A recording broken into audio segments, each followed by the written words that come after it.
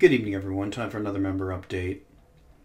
Now, this is the US dollar Argentine peso crossed over the US dollar Venezuelan currency.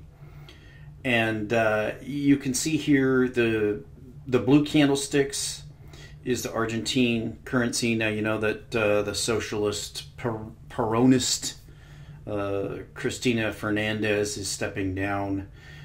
Whereas in Argentina, if you heard, the opposition leader was assassinated in a public speaking engagement.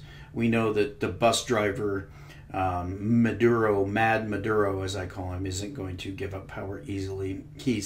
Both of them have destroyed their nations.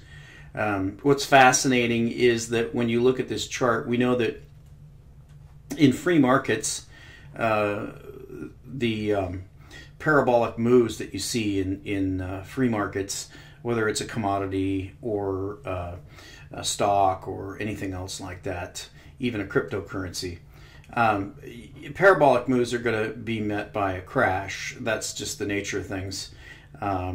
What goes up must come down, except when you're talking about government manipulation. And you can see right here, we had a parabolic spike in the Argentine peso, and then guess what? Just more and more devaluation. So you can see from about 2008 or so, we have a move, the currency losing essentially 2/3 of its value. The stair-stepping here on the Venezuelan currency is actually much, much worse, because this is the official exchange rate. I've shown you on dollar today that the exchange rate is multiples of what it is officially. So in that sense, the Argentinians are actually more honest about their currency. But this is a perfect example of what I was talking about before, mentioning Andy Hoffman about how the crisis is already happening. If you are in these countries and you are living through this situation, then obviously, and let's go ahead and pull up the Indian currency real quick here. Obviously, if you're living through this situation, then if you have put most of your assets into gold and silver and cryptocurrencies and anything else that is not an official government currency, then you have done very well. You've either preserved most of your wealth or you've actually made a gain. Now, this is the Indian rupee. And you can see that it's forming a pennant formation here, so it looks like it's going to lose more value. If you remember the machinations with the Indian government, they had the attempted gold importation suppression scheme, which failed, and then they got an election of a new president, which kind of caused the currency to rally a bit. But then we turn around and we go even worse, and now we've got more schemes. They had the scheme to have Indians try to deposit their gold in banks, and it failed tremendously. Whatever you think about Indians, for any reason, it's very clear that Indians are very wise in understanding that their government cannot be trusted. So obviously, you can see from this chart, it's nothing as dramatic as the Argentine or Venezuelan situation, but since about 2008, at a price of around 38 or 39, you can see that the Indian currency's roughly lost 40% of its value. Same thing in Japan, same thing around the world. It hasn't happened yet in the US dollar, but it's going to happen. Now, the big news story out, at least for me, the big news story is this IMF SDR basket, inclusion of the Chinese yuan. It's not, in my opinion, even representative of the way things should be, but it's one of the first steps in that direction. Before we do that, though, I want to take you to, now, if you're not into the hoax thing, then just, I don't know, fast forward a couple minutes. But we're going to cover one of these hoaxes real quick here. At least potential hoaxes. I don't really know. Honestly, don't know. You have to make up your own mind on these things. Basically, for me, everything that appears on the mainstream media is a lie or a hoax or nonsense and propaganda created by the government. So do your own analysis, but just to give you an idea of what I think may be going on, I'm not really sure. is this latest one, is this Colorado gunman. And let's start off with an analysis by just a kind of YouTuber who just does his own thing. Anybody can do this, and that's really what's neat about YouTube, is that any Joe out there can do his own analysis. Whether you agree with it or not is neither here nor there, but let's listen to Kay Christopherson and his take on this thing.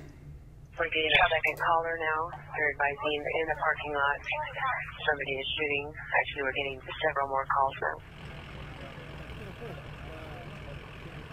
Attention all units, CSCD is working an active shooter. Again, CSCD has an active shooter. 3480 Centennial Boulevard at the Planned Parenthood. Oh, they just started moving out. All units, one car has been shot. Hey everybody, it's Krusty Christopherson coming at you live from our studio. How's it going, folks? Well, here's a Associated Press video, the Colorado Springs Planned Parenthood clinic shooting that happened on the 27th, Black Friday, November 27, 2015. And you can see a clearer shot of the dummy here, I think, than my other video. They had that all blurred out to make it harder to see the dummy, but you can see clearly that that's a dummy that they're saving, and that this is obviously a drill that they're carrying out. And they said an overwhelming response to reports of one man with a gun shooting. They sent over 100 people, militarized police, and it took him a long time to subdue one shooter, if you want to go with the story, which I don't, because it's an active shooter drill carried out and made to go live, and then they follow a script that they've already have pre-written about how many casualties. This one they're saying 3 people killed and 9 injured, and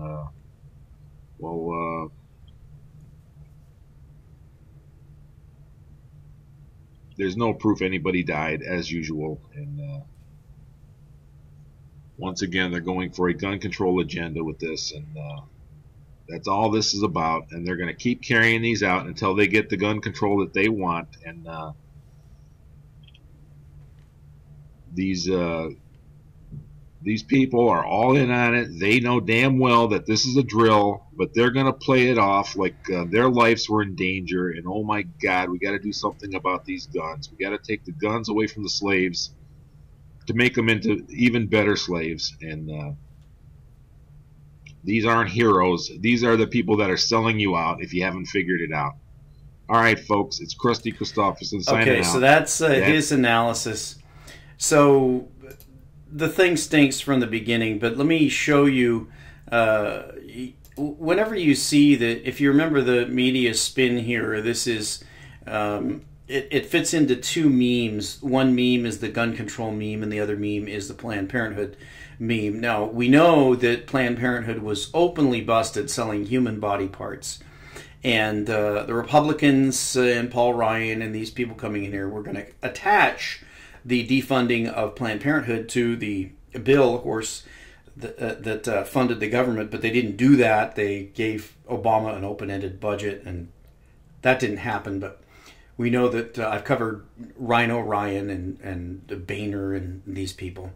They're sellouts. So this is an article on the conservative firing line.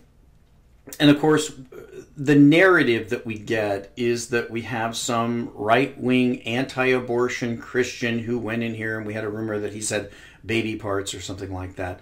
But now we find out that the records are sealed. So we're not going to find out who this guy is, what his background is, what his prior arrest records are. You can see on Sunday, the Associated Press revealed the officials involved with the Colorado Springs shootings have sealed the warrants and will not disclose why Robert Deere allegedly went on a shooting spree, killing 3 people. The AP added, Police say in a statement Sunday that they are sealing the warrants related to the case of the 57-year-old Robert Louis Deere. They say they're not providing information on the weapon used in Friday's shooting, a timeline of events, or a motive of the suspect. That will continue to stoke speculation about what led to the shooting that killed a police officer and 2 other people. Deere is scheduled to make his first court appearance Monday afternoon. The news was buried in an article about the 3 shooting victims. So there you go. The narrative is very clear. We've got Hillary Clinton running, trying to, Planned Parenthood is a big thing for the Democrats to push and for the Republicans to oppose. So conveniently, we have a person who no one knows anything about, but is suspected to be a right-wing nut job. But I would say, first of all, that the anti-abortion people, pretty much to a man, except for I would say maybe government agents, have said that they do not believe in violence to solve violence. They do believe that abortion is murder, but they don't believe that committing murders is any solution to that. So, of course, this person has nothing to do with the pro-life movement. But I want to briefly take you to a video that was posted that shows a little bit of this shooting, and then do a quick comparison for you here. And other propane tanks, that's now part of what police are doing at that scene, going through it to see if any of those items may in fact be explosive devices. So this is the big scene that the hoaxers are looking at here. This is where they're bringing out this body, quote unquote, onto the stretcher. People have commented that there's a tremendous number of people here, and the way they handle the body. Devices, and also clearing that building to see if in fact there are any other victims still. So here's the body. Let's concentrate on this body because as the commenter earlier was saying, this is a dummy. So let's get a close shot here. That's a pretty good freeze frame of this. Another person on one of the conspiracy blogs posted a picture of one of the dummies that's used in the training, and this is the dummy that was posted. So I want to have you do a comparison here real quick. Inside, we know the 11 people taken to hospital, hearing now about 2 people that's that the have speculation. I'll put all the links on there for you. Mysteriously, this picture has become kind of hard to find. So clearing that building to see if in fact there are any other victims still. So that's the speculation. Is that a dummy? I don't know. You tell me. What's the agenda? Well, I think the agenda is pretty clear. To get your guns and to say that Planned Parenthood is persecuted by Christian crazies. So let's get to the main story. It's going to be this IMF yuan inclusion. And this is really important. We've been talking about this for a long time. The projected percentage that the IMF is talking about here, if you remember, there was a lot of news that hit last summer. And that was when when China, the news cycle began with China being rejected from inclusion in the IMF basket. And as soon as that happened, we had surprise devaluation out of the Bank of China.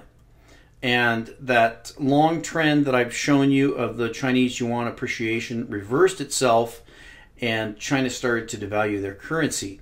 Now, that was, as soon as that happened, literally within days, these mysterious bombings started to occur at Chinese ports. And one of the big ports was the port that was right outside of Beijing, the major port there. But there have been a number of them dribbling in. So now we get the official news, and it wasn't supposed to be revisited really for a year, so I don't know how this came up. But now the IMF is proposing to give an 11% weighting to the Chinese yuan. That's above the Japanese yen and above the British pound. Now, I would say that if you're going to give a weighting to the Chinese yuan, you probably want to put it around 30%. I think this is ridiculously low, but it's a move in an inevitable direction. So let's read this. IMF staff earlier this month proposed that the yuan be added to the basket of currencies used to value the SDR reserve asset created by the institution in 1969 And today that decision is confirmed as expected. The IMF's executive board decision today means that the yuan will be included in the SDR basket from October 1st, 2016, effectively anointing the yuan as a major reserve currency, and represents recognition that yuan's status is rising along with China's place in global finance. The IMF reviews the composition of the basket every 5 years. The fund rejected the yuan for inclusion during the last review in 2010, saying that the currency didn't meet the necessary criteria, but now IMF approves yuan funding into the basket. So here's the current makeup of the SDR basket. You can see that the US dollar has a 41.73% representation, with the euro at 30.93, the Chinese yuan 10.92, and actually, no, that's the projected one. We'll see the current one in a minute here. And the Japanese yen 8.33, and the pound sterling at 8.09. So it's kind of like, I believe it was Andy Hoffman who said, we're talking about what is the dirtiest shirt, who has the dirtiest shirt in the laundry, because these are all dirty shirts. I mean, these are all terribly flawed currencies, as Jimmy Rogers would say. Starting with the US dollar, the largest deficits, derivatives, and debts in the history of the world. Unbelievable. The euro, what can you say about the euro? This is an experiment that began with the European free markets and the EEC, and then European Common Market, and was under the proposed idea that those markets should trade with each other without restriction of tariffs, and also proposed that there should be a unified currency and that the borders should be free, so you can jump on a train and go through all the countries of Europe. Of course, that's all now collapsing with the refugee crisis and all of the Islamic refugees coming into Europe.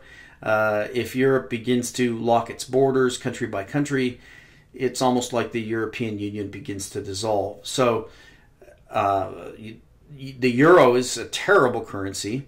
Then we've got the Japanese yen. This is a currency I've actually gone long on in a cross with South Africa. That's a story I don't have time to cover, but South Africa made some big news today announcing that they can't save their currency. And it's not surprising, considering that the miners are their major source of income, and the miners are being destroyed. But the Japanese yen is still a very, very sick currency, and we had the news come out today that the largest hedge fund, pension fund, sovereign wealth fund in the world, which is a Japanese retirement fund, lost 5% in the quarter, and that's not surprising because they invested in Japanese equities, but the currency had depreciated more than the equities went up, so that was a big failure for Abe. And then we've got the pound sterling, which is a currency that died nearly 100 years ago, and you can just figure that one out by the name, pound sterling. That would be a pound of silver, and at today's ridiculously suppressed prices, a troy pound of silver would be, what, $300? So that's a currency that's collapsed. But so really, I would have to say that all of these currencies are overweighted against the Chinese yuan. I think the US dollar needs to lose about maybe another 20-30%. The euro maybe 30 or 40%. The Japanese yen maybe 10 or 20%, and the pound sterling another 10 or 20%. So based on that, I think that maybe the Chinese yuan should have 40 or 50% representation in this basket. But let's look at foreign exchange reserves and what those mean and what this change is going to mean. Now, in the old system, which is a system that I think we're probably going to be going back to, which is the gold reserve system. It was a pretty simple system. It was a system where gold was the foreign exchange reserve. That was the only foreign exchange reserve. Countries accumulated or disbursed gold based on what their balance of trade was. So if you had a country like the United States, for example, that imported a tremendous amount but didn't export that much, then what would happen was their reserves of gold would become depleted until eventually, if they didn't take action, they would become zero and they wouldn't be able to buy anything. Or if they began to take action, they would recognize that they were making major mistakes and they'd have to change economic policy drastically so that they could begin to export more than they import and begin to accumulate gold again. That was the old system. An example I pointed out in the past is the Japanese. As Jimmy Rogers has noted, the Japanese recognized that they, as a society, would necessarily need to survive by goosing their foreign exchange reserves. And in the 1970s, the Japanese, if you remember, there was the term Jap metal, which was a reference to how poor quality things were coming out of Japan. As we all know, the rest is history.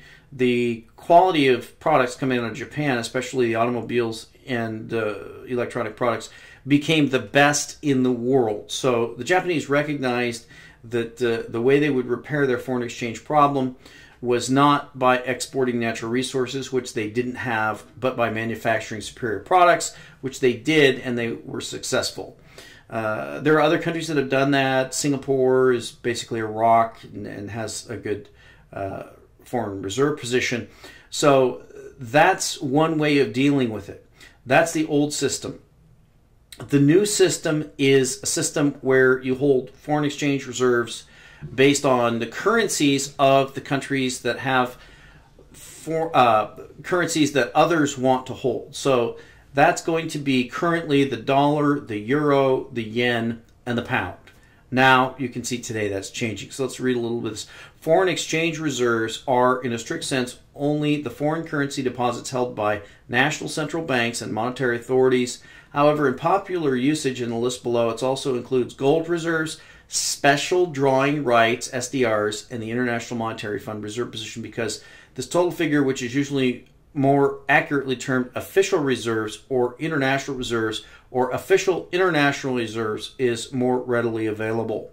These foreign currency deposits are the financial assets of the central banks and monetary authorities. They're held in different reserve currencies, e.g., the US dollar, the euro, the Japanese yen, the pound sterling, and which are used to back its liabilities, e.g., the local currency issued and the various bank reserves deposited with central bank by the government or financial institutions. Before the end of the gold standard, gold was the preserved reserve currency. Some nations are converting foreign exchange reserves into sovereign wealth funds, which can rival foreign exchange reserves in size. So let's look at the list here. This is the current list that we have. I don't know how accurate or how new it is. It looks like they have different months for them reporting. Most of them look like the fall of this year. So you can see China coming in at the top with a whopping $3.6 trillion in foreign exchange reserves. Now, one would ask, how does the SDR basket change that? Well, it's not going to be in China's interest to accumulate more of their own currency, so we really need to look at the others, and the order is kind of strange. Knowing how sick Japan is, it's interesting to see them in number 2 with 1.2 trillion, and then we get Saudi Arabia, we get Switzerland, Taiwan, South Korea, Russia, Brazil. So you can see the BRICS here. The BRICS pretty much dominate this list, first of all. Then we've got India, Hong Kong, Singapore, Mexico, Germany, Algeria, the UK, Thailand. Yes, that's right, folks. Thailand has more foreign exchange reserves. And France and Italy and Turkey have more foreign exchange reserves than the United States. So that would indicate that there's going to be a very, very large adjustment in foreign exchange reserves. My back of the matchbook estimate based on this list is going to be about $5 trillion in foreign exchange reserves that will be affected. It may be more, it may be less, but if we take the 10% figure that we're talking about, then we're talking about say, let's say 11%, I'm guessing roughly $1 to $2 trillion is going to be changed from US dollars to another currency, whether that currency is the yen, the pound, the euro. I'm going to guess about $1 to $2 trillion. That's going to be about $1 to $2 trillion more that the Federal Reserve is going to have to soak up, and that's going to be a big, big thing. So things are lining up now. I think the interest rate meeting is coming up. We know we had a secret meeting, and we didn't really get any information on that, but I'm still standing by my prediction that when the Federal Reserve meets, we're probably going to see the Federal Reserve suddenly reverse course and actually announce another QE. That would be perfectly consistent with what we're seeing with this SDR inclusion story. And we have tremendous strength in the dollar. The dollar is set up for an event that would weaken it significantly. It's got plenty of room to breathe. An increase in interest rates would send the dollar where? We don't know. So I'm going to bank on the Federal Reserve meeting actually announcing some type of QE, but we'll have to wait and see. And we'll talk to you next time.